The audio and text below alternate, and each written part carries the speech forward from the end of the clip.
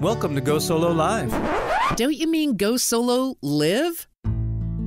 Have you ever been asked why on earth would you travel alone? Go Solo Live not only answers that question, but celebrates life as a midlife solo traveler. This is a safe place for women to come together to reminisce about their travels, encourage others to travel, and to dig into the real lessons learned from these journeys. Now join Jennifer Buchholz with Transform Via Travel as she and her guests share stories of the solo travelers of midlife women.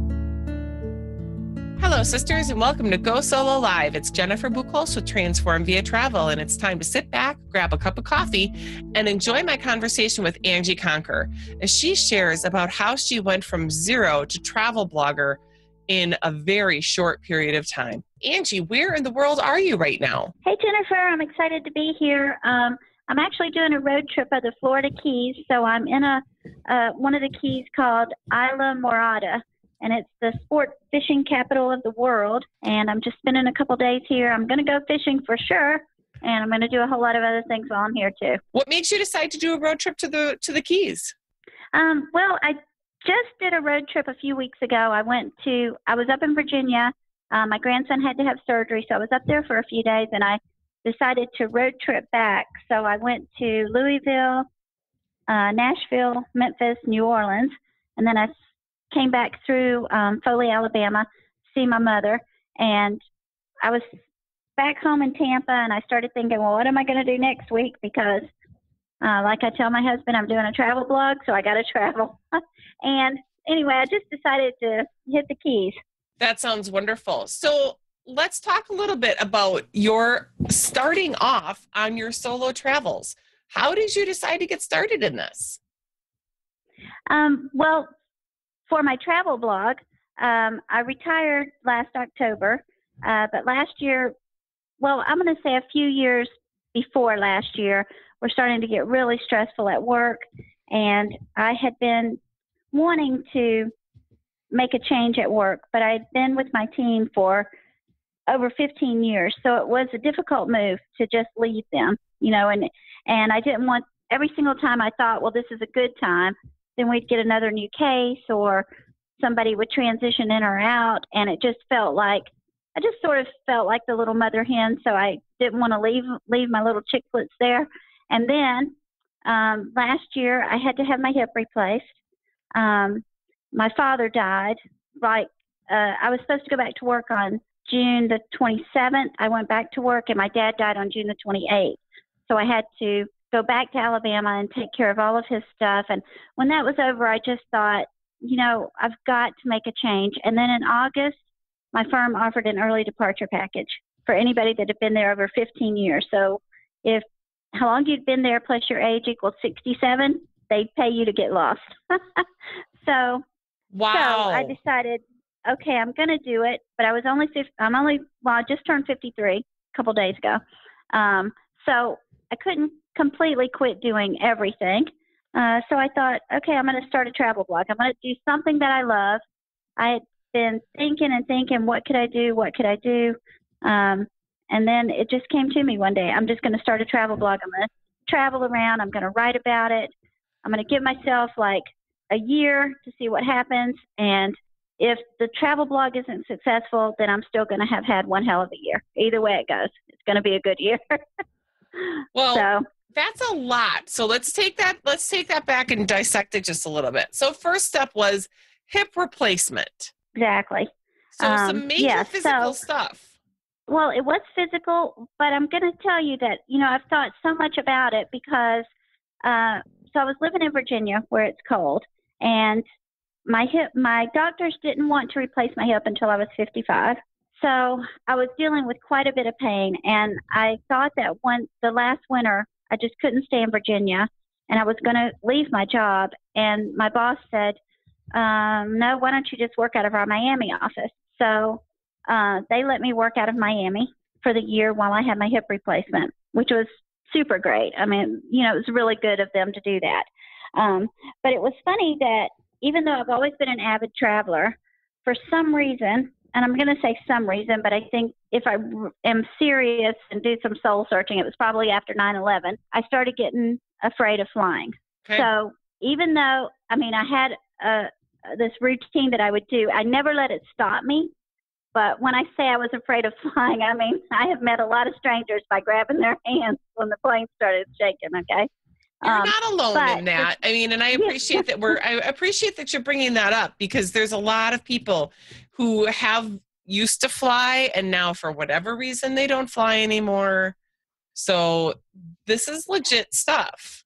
Right. I mean, it was interesting too, because it felt like it just came on me at one flight, for instance. And I don't even think it was a particularly turbulent flight or anything like that. It was just all of a sudden I got nervous, about what was going to happen, But that said, when my hip started giving me a whole lot of pain, I just thought, oh my goodness, I'm going to go everywhere I can, and I'm not going to be afraid anymore, because I realized what happens when you don't have that mobility. Good point. So I had a bad hip and a lot of pain, but it cured my my fear of flying. I mean, because I just decided, just get over yourself, because, you want to go or you don't. So anyway, so that happened, and that was good. So again, it's one of those things of we can either let adversity get us down, or we can use it to inspire and ignite. Right. Exactly. So that was the beginning of that. And then I had the hip replacement, which was major surgery, and I wasn't really ready. The recovery was a little bit slower than I wanted, but I wasn't in pain. Okay. And that was the best thing. And then I had my surgery on March 22nd. I was set to go back to work 3 months later on June. My doctor extended it a couple of weeks, but on June the 27th. And then on June the 19th, which was Father's Day, I got the call that my dad had gone in the hospital. So I went to Alabama. I spent the first half of the week there, and I wanted to stay. I was, and I just kept saying, well, it's better to extend this stay that I've already had out of work than to go back to work for one day. But actually what happened was I went back to work for one day, and then that night I got the call to go back, and then he passed away the next morning while I was on my way there. Okay. So you had just started to, figure out that things were going to be different with, your hip is no longer going to be getting in your way, and now you lose your dad. Right. Now, I will add one other thing about going to Miami. I have 5 children, and they're all grown, but I have 2 sets that lived in the house with me. So when we went to Miami, my husband and I, it was like we were teenagers again, right? So I was going through that life transition as well, because of trying to deal with not really being involved in the kids' lives every single day, So It was a big year for me. It was a big adjustment to move into that, move the shift of being the not so involved mom in that empty nesting place. And this is the place that I talk to people about all the time when they're at that turning point where they're like, things are different for all these different reasons. They're different in this physical thing, even though this is now an improvement. They're different with my family in terms of losing your dad. They're different with my kids. I no longer needed to be a daily active participant in their lives. So what next for me? Right, exactly. And it can be tricky, because like when I knew I was going to take the retirement package. I mean, when the girl from HR called me, I said, I guess you're seeing the smoke from my shoes because I'm running out of here so fast. That's awesome. I knew I was going to take the retirement package, but then almost as soon as I knew that, my mind went directly to, well, what am I going to do with myself? Because I worked in a law firm and I was a litigation paralegal. So I think the last 3 years, I don't know that I worked a week under 80 hours, so it wasn't like it was just, I was busy and I loved it. It was a challenge. So then it was like, what am I going to do with myself? So that's how I got started doing the travel blog. That's awesome. So, I mean, of all the things that you could have chosen to do with yourself and this was, what year was this? Oh, I just started it in January. Okay. So you were 52 at the time. You just turned 53. Right. Happy birthday, by the way. Thank you, ma'am. And so you're at this point, and But yet you have a husband. So what does your husband do, and how does he fit into this whole picture? Okay. Well, he works for telecommunications company, Okay. and he was doing sales in North America. His role just changed today. But he travels a lot, a whole lot for work. So it was the norm for us for him to be gone 3 or 4 days a week. And we've always, I'm going to say joke with air quotes, because between us, we know that it's not really a joke, but that his traveling is what kept our marriage so strong, because we weren't on top of each other all the time. Okay. I know it wouldn't work for some folks, but for us, there's something to be said for distance. They talk about absence making the heart grow fonder. I do not judge about that in any way, shape, or form. And my boyfriend of 2 years lives overseas, so I can relate. Oh, okay. There you go. There you go. Yeah. I mean, it makes the times that you are together, they're a little more quality, because you know not to waste it. Absolutely. So it doesn't work for everyone, but there's, finding what works for people is just, let's go figure it out. So what did your husband say? Exactly. So I'm just going to say one more thing about that. So that's what I always tell my kids too. It's like, there's no normal. I mean, what's normal is what works for you. That's what has to be normal. Exactly. So don't get caught up in that. He travels all the time, and he was just really happy that I decided to do something based on something that I love. He's been extremely supportive, which, that this kind of thing could go either way, because I've been traveling, and not just traveling, but I've been going some pretty cool places. And he hasn't come along with me. So he could really be a big thorn in it, but he hasn't. He's been fantastic. That's awesome. Yeah. So so supportive in many levels, which is really. Oh, right. Exactly. I mean, yes. That's great. So how did you get started? You decided you're going to do this. You decided it's going to be about travel. Where'd you go first, and why? Okay. Well, so when I left my firm, my team gave me this going away party, and they gave me a really great gift certificate to our travel company that worked, that the firm uses. So having been the person that got all those get-togethers for years, that I organized them and collected, when I got this great certificate, okay, I knew that was like, I mean, it's like getting blood from a turnip, right? So I was like, oh my gosh, I can't believe, first of all, that the person that organized it was able to get that much donated for me. That's awesome. And then I thought, I'm going to do something fantastic with this. So I just had it in the back of my mind. I'm going to do something great. And I had been thinking the last few years that maybe I might go to Vietnam. And then after my dad died, he was a Vietnam vet. And I know one of the last things he told me was that going to the war changed him. So I thought, okay, I think I want to go to Asia. So I was looking online, and I saw, That's big. Sorry. That's great. I saw a cruise that left from Singapore. So I thought, okay, that's what I'm going to do, because I was able to get the cruise with the certificate they gave me.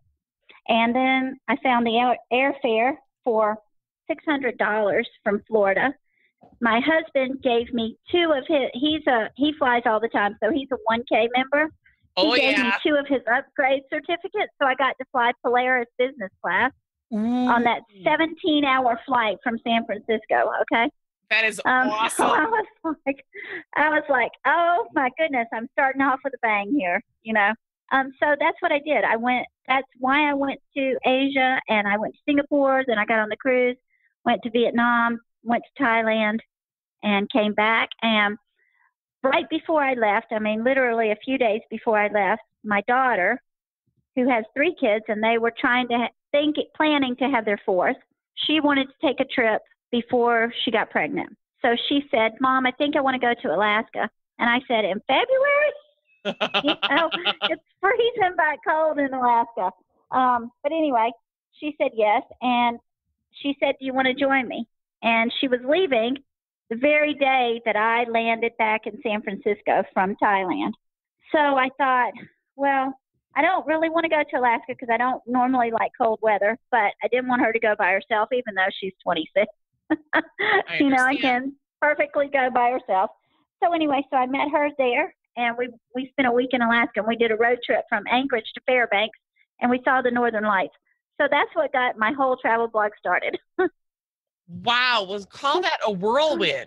Yes. So yes, had you ever been to Asia? No. Tell us a little bit about that culture shock. Yeah. Yes.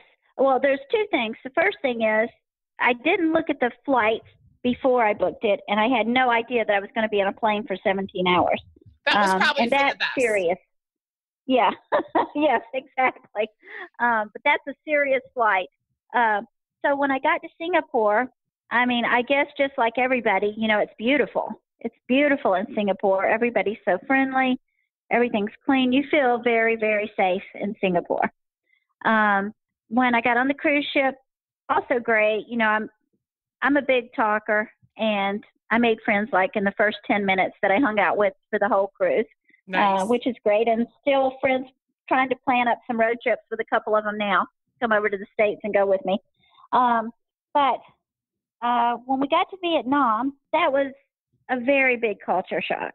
I haven't even blogged about it yet because I don't want to say I was disappointed because I'm not really sure what I expected to see, but it's a very big culture shock. It's so right in your face that it's a have and have not country. Okay. That's a little bit. It took me back a little bit, Okay. And some of the things some of the excursions that they do and the trips that you take, they're done only for tourists. Like in Thailand, when you go to the floating markets, they actually shop on the floating markets. I mean, that's how they've done it for years before people even saw it. In Vietnam, they do like the Mekong Delta boat rides, but they don't travel that way. They only do it just for tourists. So it's not truly an authentic experience. Right. It didn't feel very authentic, but to be fair, I was only there 2 days, and I did stuff off the ship. So I think to really experience it, you'd have to go and stay there and, and immerse yourself in the culture. It's not really fair to judge from that day. And then you see families on scooters. So you'll see right. like the mom and dad with helmets and then 2 kids in between them and no helmets on. And, and for us, I'm thinking, oh my Lord, what if y'all crash?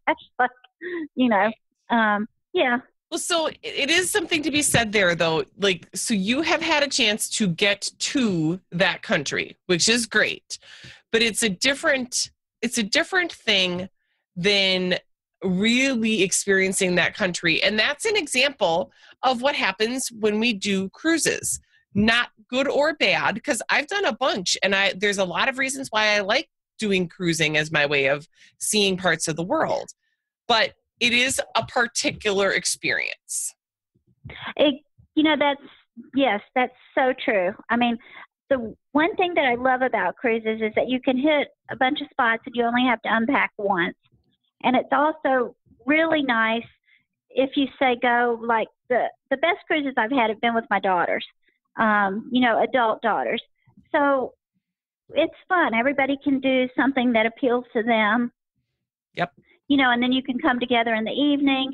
I'm a big karaoke person. In fact, I will say this, one of the cards, and I put it on Facebook, I feel so understood because my husband got me a card that said, that karaoke isn't going to sing itself. Get out there and free bird it on your birthday. Okay. So I was like, yeah. So the cruises, it's a whole different experience. And and like you said, it's not good or bad because I always look at cruises. If I'm going to a place that I haven't been, will give me the opportunity to see if I want to come back. I agree. You know, I love that attitude. And I've also done cruises. Like I remember a cruise that I took. I was extremely stressed out at work. One of my children, my youngest, was going through some really emotional situation that I had been so busy at work, and I was just dealing with that on a surface level. I knew that I really needed to deal with it, but I just couldn't at the moment. And we had like 3 feet of snow, and I was sitting at my kitchen table working, and we were getting ready to go to trial in Ohio, and the case settled. So I texted my husband and said, I'm booking a trip. And within a week, I was on a cruise out of Baltimore going to Bermuda. Okay. But I used that cruise to deal with what was going on with my youngest child, to work through it. Because on a cruise, you can or cannot get off. You can be as private or as personable as you want to be. There's a lot of autonomy on that when you go on your own. So I used that cruise to just work through that, get myself out where I needed to be the best support for my child. Can we talk a little bit more about that? And the reason is because this is partly how I've got started doing this business and why I believe that there's a lot of people who haven't really, there's travel for the sake of travel and experience and things like that. But I also believe that there's a very healing power of travel. I'm actually working on a paper on that right now for a course I'm taking. And I went with a purpose and intention on one of my solo trips to work through a bunch of the stuff that was coming up for me when I turned 40. And right. When I went with that in mind, specifically working through, how do I bring closure to a relationship? How do I deal with the grief of losing a parent? How do I process whether I'm going to try and go it alone and have kids or not? Like there was a lot of messy stuff in my head. And I decided to journal and listen to music and read the books and do the work that I needed to do so that I could emerge from that, not just having experienced a whole different time and place, but having been in a time and place that I didn't have to worry about anybody else. And I could just take care of myself. So can you share, I certainly am not trying to ask what was going on with your youngest. We don't need to even go there. It was more about how were you processing and what were some of the things that were helpful for you to be able to do while you were on that cruise? Okay. Well, I'll say the first thing that I think is that as women, we carry so much all the time. And it feels like, when you're younger and your kids are small, you keep thinking, well, if I get to this point, then this and this. But we have so many distinct phases, but every one of them has so much burden to it in one way or another, either to other people or our bodies going through changes that, weigh us down and we have to deal with them. And then if you try to throw in a professional work environment where, you're also expected to be an employee and have that persona as well, that's a lot that you're carrying around. So I knew that was what was going on with me, with what was happening, because at the time my husband was working in Chicago because our youngest was in high school. So it wasn't really feasible for me to move to Chicago with him. So we were doing long distance that way. I have a grandson that has special needs, and he was having quite a few problems at the time. He has cerebral palsy and he's paralyzed on his right side. I mean, he has serious problems, and he was going through a rough time. And then my youngest having this problem, and I had one at college, and then my oldest, her father had passed away. So I've got all this going on, and he was my first husband that I married when I was 18. So there was a whole lot of stuff going on. But I was able to get through it because I was able to get through it on the surface because I was getting ready for this trial. And when you're in trial mode and preparation, you basically work 20 hours a day. It's all, you're going 900 miles a minute. And then when it settles, you just bang up against the wall. So I knew the second that I got the call that we had settled that case, you know, I looked out at the snow. I mean, I can see it in my mind like it was yesterday. I just looked out at the snow and I said, okay, I've got to go somewhere and deal with everything else that's going on right now. Because now I don't have this excuse, right? I mean, I think as women, because we have so many responsibilities, we prioritize them in our minds, and our own feelings go either to the back until we can deal with them, or we put them off so long that they just push forward and we crack, right? So when I booked the cruise for the next week, I thought, you know, I'm just going to get on here and relax and think about everything. I spent about 3 whole days crying, you know, just coming to terms with everything, sitting at the pool. I was reading a book, and I was reading one of those Jodi Picoult books. Yes. He gets me every time. Of course, when I got to the end, I started crying, and I didn't stop for 3 days. You know, it was everything in that book, and then it was everything I needed to cry about for the last year. That's awesome, though. So, okay, a couple places where I love to cry. I love to cry in the car, and I love to cry while traveling. So that's great. And then like having this alternate reason to cry. I'm really crying for the book. Right, exactly. Well, that got it started. You know, and it was really nice because I knew that I had gone on the cruise to work through my stuff. And so it was really nice for me because I just was able to let myself do that. I had some fun. I made some friends, you know, and I heard by my talking, I heard a lot of other people's stories. Yes. You know, when I was open about what was going on with me, you know, I made some friends on that cruise that had gone through very similar situations or were anticipating something like that happening with their kids. And I don't know, it was really interesting. I mean, I found that in all my travels, though, when you open up, you know, it reminds me of that Kleenex commercial in New York where they put the sofa out. Everybody loves to talk. And if you have somebody that you think can listen to you and has no reason to judge you or hold it against you, you know, it's so much easier to just say it. Well, you know, actually, that's part of, again, when I think about like therapeutic type of travel, I work with women who are going through some transitions that sometimes include separating from a loved one. And talking about, you know, I'm single or I'm divorced or separated or whatever, and saying those words out loud can be really challenging.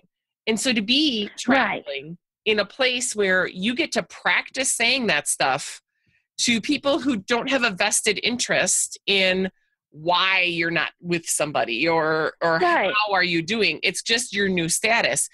It's this really non-threatening way to practice your story. Well, it really is, but I also think, as another aside to that, when you travel by yourself, you can't help but become more confident in yourself because you are, you know, you're getting yourself through every day. You're experiencing things that you haven't.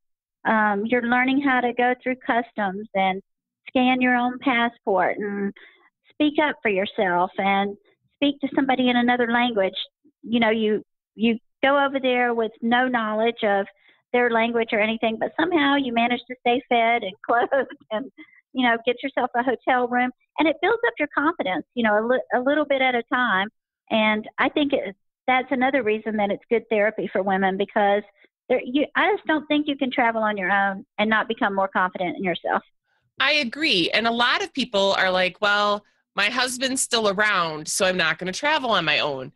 And then I talk to people on the flip side of that, and they say, well, my husband and I always only went to our cabin together, and now he's been gone, and I haven't decided if I can even go back. And then when they do go back, they have this huge sense of accomplishment, which I respect and appreciate. They're like, it shouldn't be a big deal. I said, this isn't something you've ever done before on your own, and we should celebrate that. You know, training ourselves for these baby steps of independence is important. Exactly. Yes, I so much agree with that. It's interesting, I think, because even from the time my kids were little, I've always taken road trips with them by myself. because when they were little, I spent 6 years home with them. So my husband couldn't always take off work and come with us. Right. So I would travel with them on my own. And then as time goes by, you take more trips on your own. But I have a lot of friends that say, you're really brave. But I wouldn't say I'm particularly brave. I mean, anytime you travel, you experience things that you have to work through. And maybe you're not going to tell everybody, right? Like the time you were going through the revolving door and somebody snatched your passport in Spain, but your Alabama self ran after them hollering, right? And then they threw it on the floor. Okay, you're not going to tell that story till 20 years later. Right. Because you were scared to death. But you know what? You put your passport back in your purse. You never left it in an unzipped pocket again. And you just learn from it and you go on. And I think that, there's also a lot of value in learning to enjoy your own company. Absolutely. There's a lot of, yes. I mean, I think you have to, it's not a lonely situation. No, unless you want it to be. Exactly. I love that you say right. that. Yeah. But what's really important too, is we're often so hard on ourselves of we have to do it best, right, fastest, first, and no mistakes. And yet we encourage our children to make mistakes in safe environments so that they can learn. And that's what I think solo travel is all about is, I don't want anybody to put them in harmful situations, but to try to do things to gain the confidence so that you can go and do the big things that you want to do, or for a future that we're uncertain of, it is important. And we might not do it perfectly, and we should be a little bit more gentle with ourselves and give ourselves some grace for not doing it perfectly and learning. Oh, definitely.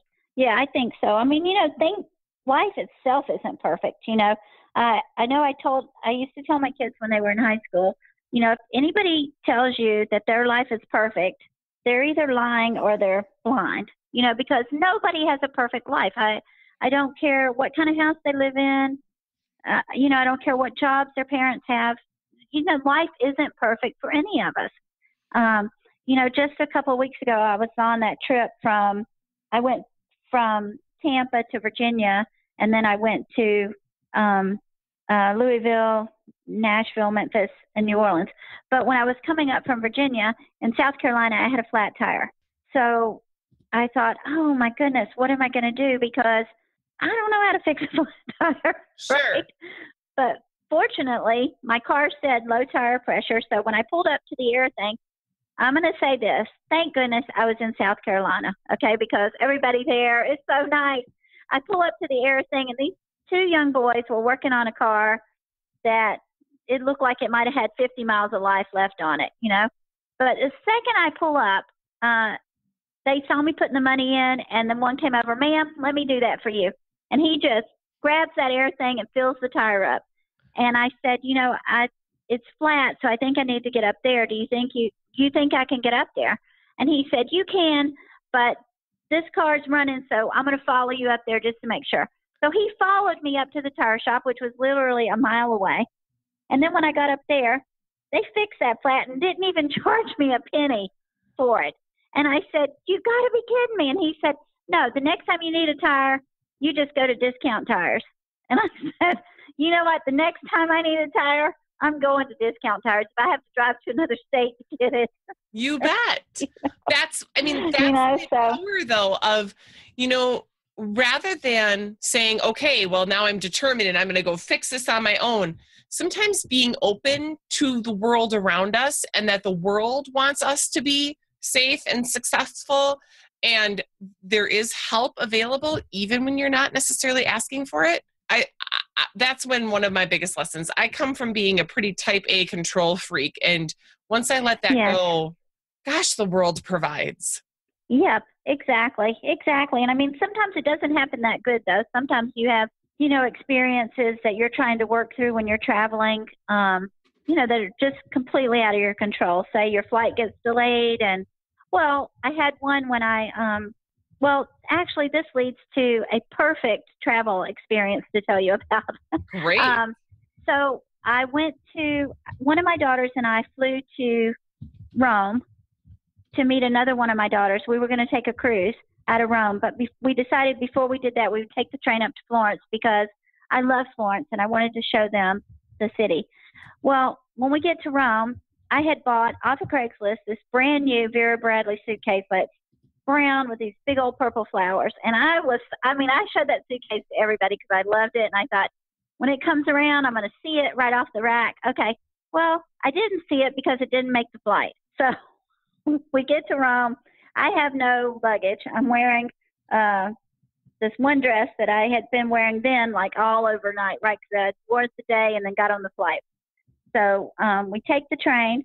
Now, I will say this. When we were going through and climbing up those stairs to get on the train and all that stuff, I'm thinking, oh, man, I'm glad I don't have that suitcase with me. Right. I would have been lugging that thing around.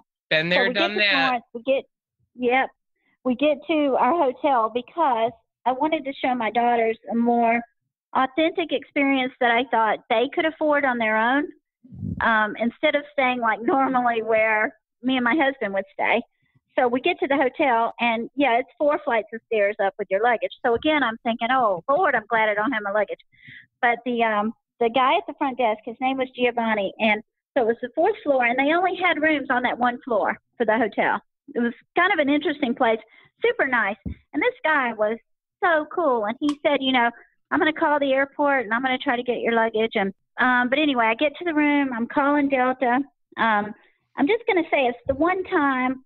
It's one of the worst customer service experiences that I've ever had, okay, with them. I mean, the lady was so rude, and she said to me, didn't you pack a change of clothes in your carry-on? And I said to her, I said, I just want to tell you that I never really say anything mean to people, but that was a really bitchy thing to say. I don't have a change of clothes, or else I wouldn't be calling you so desperate right now, I'm in a city where their probably extra large T-shirt wouldn't cover the front half of me. Sure. Right? So it's like you saying you're going to give me $100. That doesn't matter. But anyway, while I was there, my suitcase didn't get there. I told you my grandson had special needs, and at the time he was 3.5. My daughter called, and they thought he had had a stroke. Oh, boy. And was going to the hospital. So I immediately that suitcase went to its place in my mind, which was nowhere. Right. Who cares if I get the suitcase or not? And I started checking on return flights. Well, I realized, okay, with the time difference, there's no sense to worry about it right now. I've got to let him get to the hospital, and I've got to be able to talk to customer service at Delta during normal hours. So I went down. My daughters went out they went out for pizza, and I decided to go walk by the river. So I was walking by the river, and I came back. The next morning, I still hadn't heard anything, but it was so early. It was like 6 in the morning. I got up, and I walked along the river, and there was a big church there right on the end. So I'm not a big religious person, but I am spiritual. I mean, I do believe in living the kind of life that creates you just want to be a good person, and I believe in that, and I think that leads to having a good spiritual presence. But I went in the church, and I sat down like on the 3rd row, and once I got in there, I just completely broke down about my grandson. And about 3 rows back, there was an Italian woman, and she had a picture of a young boy that probably looked, I'm going to say 10 or 12. She came up and sat by me, and we hugged and cried for like 30 minutes. She didn't speak any English. I didn't speak any Italian. We hugged each other, and when we left, we both lit the candles, and we hugged each other at the door, and we both stopped crying. But it's one of the best human experiences that I've ever had, because I felt like we were comforting each other. Absolutely. And again, it would never have happened if I hadn't been traveling. As it turned out, my grandson was fine. It wasn't a stroke. He had just had a seizure, and so they increased his medicine. He was fine. And when I got back to the hotel about 9:30, Giovanni had my suitcase. Wow. So it's like, sometimes you just have to you just have to be willing to go with it, you know. And I had already, before I found out about my grandson, I had already decided, okay, when I get on the cruise ship, I know they're going to have some big old T-shirts. I'll just give me some T-shirts and a pair of shorts, right? Mm-hmm. And be good to go. You know, sometimes things when you're traveling don't go the way that you want them to. And you just have to just kind of regroup and deal with it, you know. Awesome. And again, it makes you stronger. It does. And definitely builds up your confidence. Every one of those experiences, you know, we may not be feeling it in the moments that we're in it because we have to actually process through and deal. But every single one of those experiences adds to our toolkit, and we are able to then adjust and adapt going forward about, you know, how much are we going to let some of these things bother us or things like that in the future. Exactly. You know, yes. And that's, I think the one thing that I love the most about traveling, like if you're by an ocean, or my daughter and I went to Alaska, and because we were there in the winter, which nobody goes to Alaska in the winter, we walked to the end of the state park, and when we turned to the right, there was Mount Denali with there was nothing in front of it. I mean, it moved me so much I started crying because I just couldn't believe it. And then we saw the Northern Lights. It just sort of helps you, I think, put in perspective, you know, things. We have a very small role. We have a very small role. So the best we can do is just try to be as good a person as we can be, enjoy it, make the most of it, you know? Absolutely. Well, Angie, you've shared some wonderful nuggets from your experiences with us today. I can't believe how quickly the time has passed. Oh, my goodness, me either. I would love to make sure that people know where to find you and how to connect with you. Can you let everybody know? Oh, sure. The name of my blog is Bama on the Road. And so you can find me on Facebook, Bama on the Road. My website is bamaontheroad.com. And I'm on Instagram also as Bama on the Road. And I'm trying to learn Twitter, so maybe soon you'll see Twitter. Fantastic. Well, you had some wonderful tales to share with us. And if they're following you on your website, they can see all of the upcoming trips that you've had. And you've had a whirlwind so far. I can't believe you've only been at this since January. Very impressive. Oh, thanks. Yes, and I'm looking forward to the rest of the year, too. I have a trip planned to Portugal, another one to England, and I'm hoping to get to Scotland, too, by the end of the year. So That's should fantastic. be good. Angie, thank you so much for spending time with us today. Jennifer, thank you so much. Bye-bye. Bye-bye. Wasn't it great to hear the stories that Angie shared with us today? I think what I noticed most was her resilience and her adaptability, and now her determination to make this new job a success. I can't wait to follow her and see what she's up to next. Now we're at the end of today's episode, and the conversation doesn't have to end there. Go to www.transformviatravel.com to join our email list, or follow us on Facebook at Transform Via Travel, or on Twitter at Go Solo Live. Don't forget to share this episode with friends. Subscribe so you're always getting our latest episodes released each Friday. And if you'd be so kind as to rate and review our show, we'd certainly appreciate it. If you want to be a guest, reach out to me directly at Jennifer@transformviatravel.com. And until next time, remember, go solo, not alone.